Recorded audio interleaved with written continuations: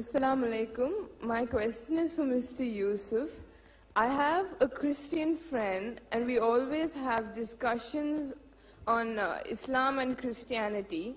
And whenever we have a discussion on the Bible, she always tells me that if you say the Bible has been changed by people and is not the exact true word, then how come I get so much of peace when I read the Bible? She says that when she reads it, she feels closer to God. How do I counter this question? Bismillah, alhamdulillah, wa salatu wa rasulullah. I don't know if I'm in the right place to tell you this or not. We got a lot of fans here that like the idea of having debates with people. We got a lot of Ahmadiyyat fans, and we love him very much. And Dr. Zakir Naik's fans are here. I'm in the heart of that. So what I say may not go over real well, but I have to tell you something. I'm not a big fan of debating with the people over the Bible.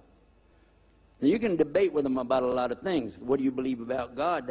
I'm right here. Come on, let's debate all day long. But when you start to criticize the Bible, you got a problem. You got a real big problem, because the very beginning of this book right here, when it tells you, ذَلِكَ الْكِتَابُ لَا رَيْبَ فِيهِ, there's no doubt in this book, it's a source of hidayah for those that have taqwa for Allah. And then it continues to tell you, but it's only going to be for those that have the taqwa for Allah. Then they have to believe in the ghaib, the unseen. They have to establish regular worship. They have to pay their zakah. Then they have to believe that this is coming down to Muhammad and Sallallahu, and they have to believe in the book that came before. Then at the end of the same surah, it's telling you that these people, they say, those that are on the right belief, we believe in Allah, وَمَلَائِكَتِهِ وَكُتُبِهِ وَرُسُلِهِ. And that kutubihi means his books, or book. And you have to understand that the Bible really was from Allah. So if I criticize even maybe one or two words are still there from Allah, I would be criticizing Allah's word. It's not a good idea. I don't see that as being a good challenge to attack it, because a lot of what I understand today, I got from the Bible. And I found clarification and confirmation in the Quran. In fact, I continued my studies of the Bible in the Greek and in the Hebrew for 2.5 more years after I was a Muslim. I didn't stop until I completed my degree in it, because I just had something inside of me knowing that there's something here. And it finally came to me, and then I was able to put the Bible down and relax. I found out there really is no contradiction in the Bible, except where it contradicts itself. Duh. And when I realized that, I said, then the only way I'm going to understand the Bible is to go to the book without the contradiction. And it says in here about the unbelievers, haven't they considered if it was from other than Allah, they'll find within it many contradictions. Go ahead, find one. Go ahead. There's a clear contradiction here. I want you to listen real close to this contradiction. God is not a man. God is not the son of man. You hear that? Now that sounds like I'm reading out of Surah Ikhlas, doesn't it? Huh? Lam yalid wa lam yulad. It sounds like that, doesn't it? God is not a man, and God is not the son of man. That's in the Bible. That's in Numbers chapter 23, verse 19. I know you want to write that down for your Christian friend. Go and show them it's in the Old Testament, Numbers chapter 23, verse 19. Then take them up to the New Testament in Luke chapter, 3, chapter 3, last verse, 38. Look at it. The last verse said Enos is the son of Seth. And Seth, which was a brother to Cain and Abel, Seth is the son of Adam, and Adam is the son of God. Who?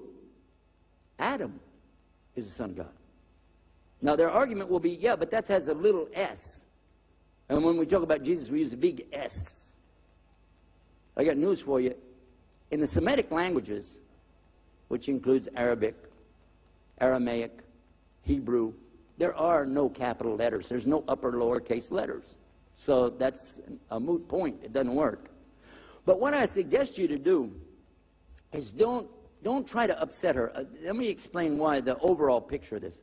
If I'm going to debate with them and I finally convince them the Bible is not from God, if I did, which, well, I already give you the argument the other side, but if I said, okay, now what do you think? She said, I'll never pick it up again. I will never go to the Bible to find any peace again. I'm never going to do it. I'm totally away from it. Do you think that makes her a Muslim? That's not called a Shahada, is it? Is it? It sounded to me like she left something, but you didn't give her anything. So what I do is try to encourage them to read in the Quran. What do you think it is that she likes to read? I'll tell you what it probably is. She's probably reading Psalms. She could be reading out of Jeremiah. She could be reading Ecclesiastes. All of these have very good parables and teachings in there. Some are so much like the Sunnah of Muhammad sallallahu alaihi wasallam, you'd be surprised. The one in there about how do you worry about the speck in somebody else's eye when you have a log in your own eye is from the Sunnah as well as from the Bible. The one about the camel going through the door thing, again, the same thing. So a lot of the things, if you're going to criticize the Bible, you're criticizing the Quran and the Sunnah both. So I really encourage you to find what's good about what she says and encourage her to consider what Islam says the same thing. The Bible says God is one. It says it real clear. So why do I want to argue with her about that? That wouldn't make sense. The example, chapter 12, verse 29 in Mark, they asked Jesus about, oh, good master, what's the greatest commandment? And he said, according to what survives of the Bible today, he tells them, know, O Israel. Because remember, according to him, he only came to the lost sheep of the tribe of Israel. Know, O Israel, the Lord thy God is one Lord. And you have to worship him with all your heart and all your love and all your might. So if this is a teaching that they have, what do I have that's different than that? Do I want to attack them on exactly... I convince them, put all that out of your mind, and then come over to me, and I'm going to reteach you the same thing again. That doesn't make any sense. And you're like cutting somebody off and sinking their ship and not giving them anywhere to go. As Sheikh Jafar was telling us before when we talked about building bridges, he said you don't have to build any bridges. The bridges are there. Just have to help the people clear the way to see that get on the bridge and come on over to Islam. Because you got to remember that the best of the Christians are coming into Islam because they're doing what their book told them to do, which we mentioned earlier, and that is to submit to God on his terms and ask, oh God, your will be done on earth as it is in heaven. If they're sincere about that, what's the logical conclusion? The Bible tells them, I didn't mean to turn this into a speech. You want me to stop here? Yeah, I'll wrap that up there. Then another time we'll go on and I'll tell you the rest of that one. The idea is, though, don't make a big deal out of it. Don't attack their book and attack them. They're the closest to us, really, and I'd like to see them know more about us. Take it easy. It might take them a long time. My dad was a hard sell. He was not easy. He was a hard sell case, but he made his shahada. So just be patient with her. Pray for her, and it's Allah that's going to guide her, not you anyway. Okay, Jazakumullah khair. I would just add one point, just a point of reason, that she is judging the Bible as being guidance or source of guidance or true based on the fact that she gets peace from it.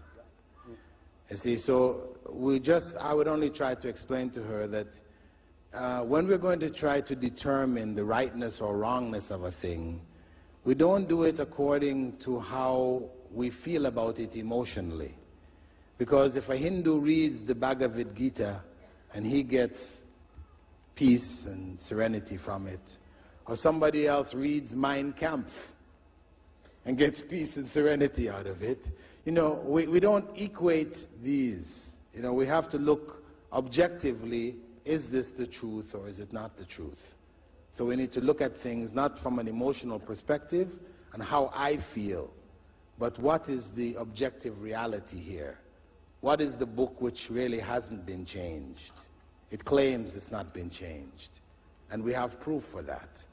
Whereas the other book, it is not Muslims who are saying the book has been changed, it is Christian scholars who have said the book has been changed. You know?